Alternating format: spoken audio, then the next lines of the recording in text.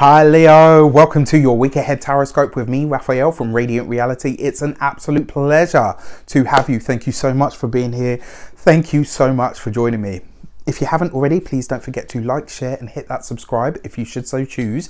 If you are already a continued Zoe, I love you. Thank you so much for all of your support. It truly means the world. With that said, if you would like to book a personal tarot or FLP session with me, you can do so on the website address below. Before we start, as always, I would like to bless all of my decks of cards with all forms of love, light, peace, prosperity and abundance. And I pray that the messages that come through are ultimately clear and concise and they help you on your path to your highest vibrational good. So let's see, Leo, what is the week ahead has in store for us? What are we removing, releasing or letting go of from our life path this week? What are we removing, releasing or letting go of from our life paths this week? And this week we get... we've got the Eight of Cups, right? So we're letting go of emotional disappointment. This really feels for me though, like this week we're regulating our emotions. I kind of feel like you've probably had a bit of a bumpy time of it lately, Leo. And I feel like a lot of you are saying to yourself, you know what?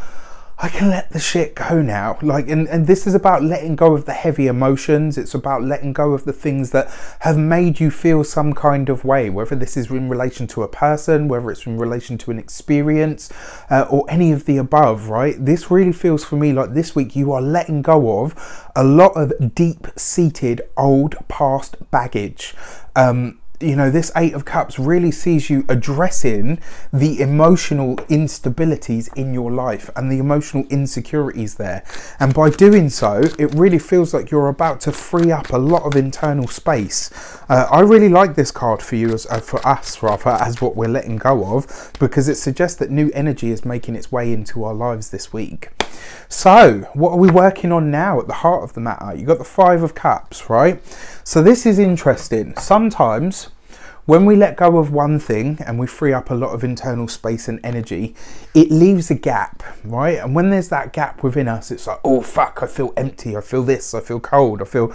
And rather than just kind of sit with that experience of now being lighter and freer and more aware and more alight, we have a tendency to fill it with everything. For some people it would be food, sex, drugs, rock and roll, weed, speed and birth control. There's a rhyme that we said when we were kids where I live. But yeah, you know, like literally they will try to fill that space with everything that they have. The Five of Cups, aside from loss and mourning and all of those things, it's also about overindulgence. And this really feels for me like this is something that a lot of us are going to work on this week. It's really interesting because just yesterday I had this amazing coaching session where I came to all of these mad conclusions on things that I really hadn't, you know, I kind of knew them at a deep level, but I hadn't really consciously acknowledged and accepted them. So to see these cards, it really feels for me like this week there's going to be something that you let go of, and it's going to be like a moment of, yeah, you know what, I feel lighter, I feel freer within myself for having let that go.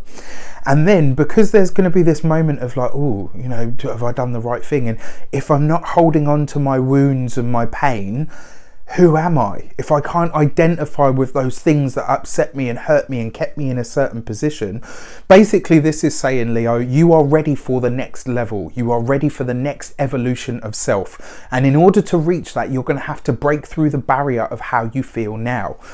What you don't want to do, what you're going to be working on this week, is not then overindulging yourself with everything that you can find to fill that space because you feel a bit unsure about having those things gone.